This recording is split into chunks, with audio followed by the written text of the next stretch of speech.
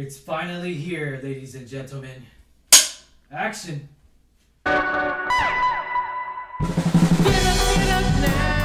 What's going on, moviegoers all over the world? My name is Ryan D, aka Ryan680. I'm Angela, that cat lady Ange. And I just got done working out, guys, and it's crazy. I mean, news has been broken. It's finally here, ladies and gentlemen. We finally have it.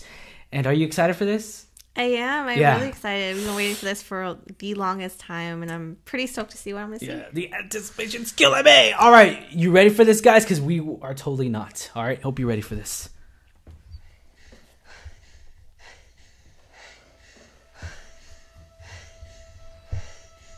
Snap. Wow.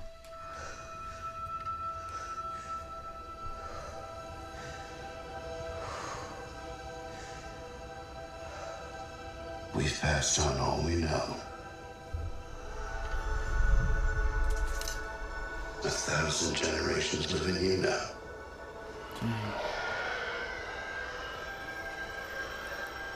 But this is your fight.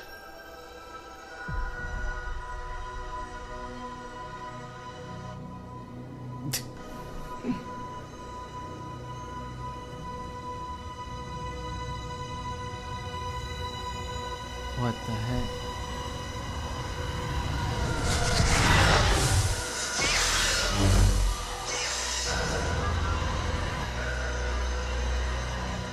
Wow.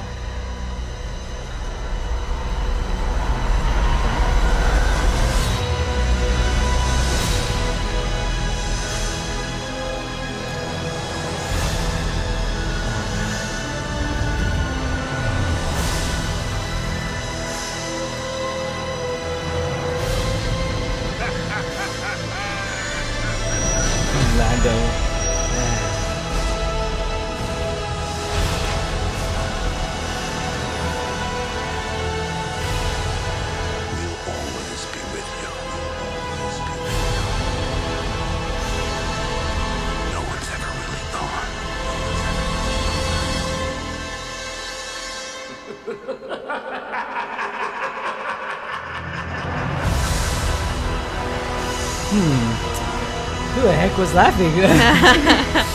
Rise of Skywalker. This film is not yet rated.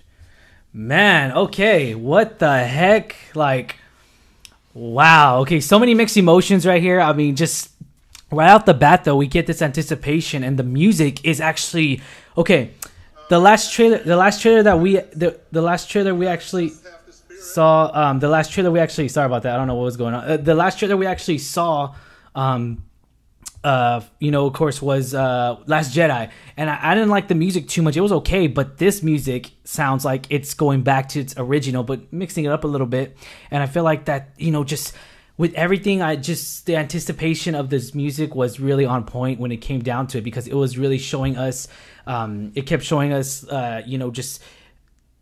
just the moments, the build up from it, and from the trailer alone. And this is like a 2-minute teaser, and it's not even a full official trailer. So 2-minute teaser. I mean, right off the bat, we get Rey just like looks like she's ready. Looks like she's finally ready, prepared. So J.J. Abrams did confirm, guys, the Star Wars Celebration. He did confirm that it's not right off the bat, right after Last Jedi. So it's been some time. He didn't put into context into what time frame, but he did say it's been some time since The Last Jedi. So obviously she's been training, she's been preparing herself for this. I mean, just a lot. And then also we did get Carrie Fisher in here too, which was pretty good. Huge momentum. I mean, for her, I mean, you couldn't replace her. And even J.J. Abrams said it on the Star Wars Celebration that they did not CGI her in there.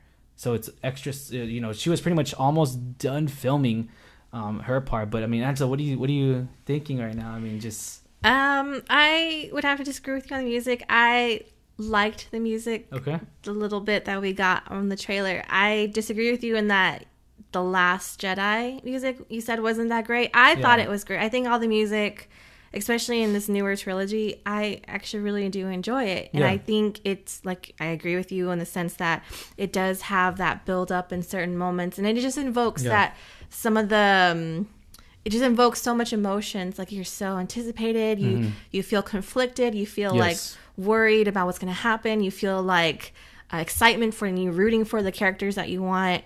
As far as the Carrie Fisher being in there, I'm super excited to see her. I do know in The Last Jedi how she survived the crash or the attack on the bridge. That was a little iffy on me, but I still am excited to see her and see how her character plays out in this new film. I'm excited to see Rey, her journey as becoming a Jedi, and using the Force and growing with the Force. I'm super excited to see where her journey is and what she's learned so far. You said that there's a gap between the last movie and this one. I'm really excited to see. And Luke even says, like, it's 1,000 generations of Jedi in you. Right. So it just, I mean, it's funny because, a lot of people say, like, when it comes down to it, during this saga, when one made J.J. Abrams, when he made the first one, Force Awakens, Rian Johnson made The Last Jedi, and then now he's finishing it off. So he did say in context too, he did say that, this movie's the end of the saga, the end of the Skywalker era. So which I kind of figured they would name it Skywalker somewhere in there. I didn't know it was going to be called The Rise of Skywalker. It's not a terrible title, I would say, but it's a decent one, I guess you could say. It's not the best. I wouldn't say it's the best title. But then again, we don't, coming into context of the movie and everything, until we actually see the film, maybe it'll make sense in the very end. Right, I get the same. It doesn't necessarily make 100% sense to me. Yeah, because then you start out Force Awakens, Last Jedi, The Rise of Skywalker. Like, where does that, just... Because for me, we do see that Luke did his spirit passed on in the last film. So for me to have this new film, and it's... Especially you say there has been a time period from the last film and this one. Yeah. To have that new film be The Rise of Skywalker, I feel like there's a little bit of maybe him coming back in the spirit form. I don't know. We'll see, because he has to be. He has to be, because same thing with when Master Yoda was trained. He became Master Qui-Gon trained him to. In spirit, had to train him back in the Clone Wars. We see that so many times.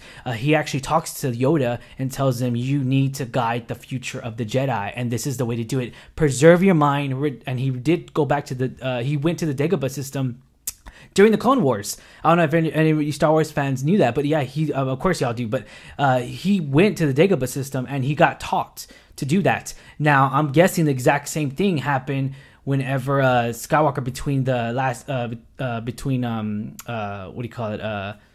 Oh my gosh, Force Awakens. No, yeah, between Force Awakens and Return of the Jedi. I'm sorry. So between Return of the Jedi and Force Awakens, we have to assume that Skywalker got taught that by Yoda, because he was starting his own Jedi school and everything. So with that being said, just so much history right there alone. He had to preserve your mind into the Force, and that's what Qui-Gon taught Yoda, and then that's what Yoda taught Skywalker, I felt like. And then Ben Kenobi, Obi-Wan Kenobi got taught the same way. So to preserve the rights and to preserve the legacy of the Jedi, it's way more powerful than one person. It's way bigger than one person, and it's the Jedi Order. Now, so we did see Lando getting back on the Millennium Falcon. How do you feel about Lando coming into this? Dude, he looks awesome. He looks good for his age. Yeah. And I don't know how I feel about it. I liked his character, but I'm curious to see how he fits into this. Like you said, that there's going to be a new generation of Jedi. We see the little teaser from The Last Jedi, how there's, that one kid working in that casino planet, and he has that little moment where he guides the broom to him. So that there obviously are other children out there in the galaxy. So we do see that continuation. There is this new generation coming. Yes. But how does Lando fit into all of this? Yes, that's what I want to know. Is he still at Bespin, or is he? You know what I mean? It's just is he still at Cloud City? And so many things happen. Actually, at Star Wars Celebration, it was funny. He was saying he was doing an interview at Star Wars Celebration at the panel, and he was all like, I have to say sorry all the time for portraying Han Solo to regular people because he thinks he's portrayed Han Solo. To be honest, he was just Darth Vader. Come on, if you were against Darth Vader, I would say he redeemed himself by now. He redeemed himself way more than anything when he got Han back. So, but fans will not. They will not let it go. You betrayed Han Solo, and then, but he helped get him back too. So you can't distinguish that. So. So the laugh. Now the laugh is complete darkness, and we hear a laugh. Who is that? I don't know. It sounds, and I know this is not probably possible. Like who? It sounds like Palpatine. Palpatine, right? That's what I was thinking too. Okay, but we don't. I mean, okay. For instance, what if the same thing could happen for the Jedi as they kept their order, and the same thing happened with the Sith? So you're saying you think, in the sense of how Qui-Gon and Yoda have learned to go with the Force, to have their spirit live within the Force. You think the same thing the Sith have learned? Yes, I mean, to be honest, I haven't really finished the Sith book. I mean, it does talk about how they have powers over creatures and everything, and how the Sith is all about power and everything. I mean, if it is possible in the universe to do that, if Qui-Gon and Yoda have learned to manifest themselves, manifest their spirits, why not the Sith? It is possible for the Sith to do that. Yeah. Whether they've learned it, I don't know. Maybe that laugh. It's Palpatine. He's, still alive in spirit. Maybe he's coming to Kylo Ren. I know Kylo Ren has been a central part. And he is.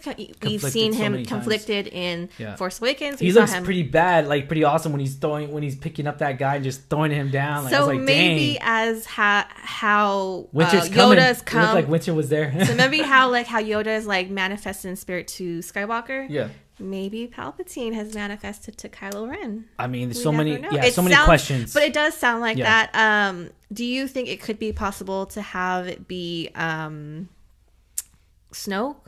Do you think that the last could be Snoke? I think he felt short on the last movie, very short, and Rian Johnson put an end to that, I guess, because I mean, obviously we did see him. He had the Force, but he wasn't. I wouldn't consider him a Sith. I really wouldn't. I don't think he was. I think he was. He was just a Force wielder. He did have the Force. He was really strong, powerful. I don't know if his character was supposed to be very, very important, because we didn't get his whole backstory. And I would have liked to have seen that. But if his character is not important, then enough said, done. Thank you. Next. Yeah. So I mean, I'm excited for this. I can't wait. The rise of Skywalker.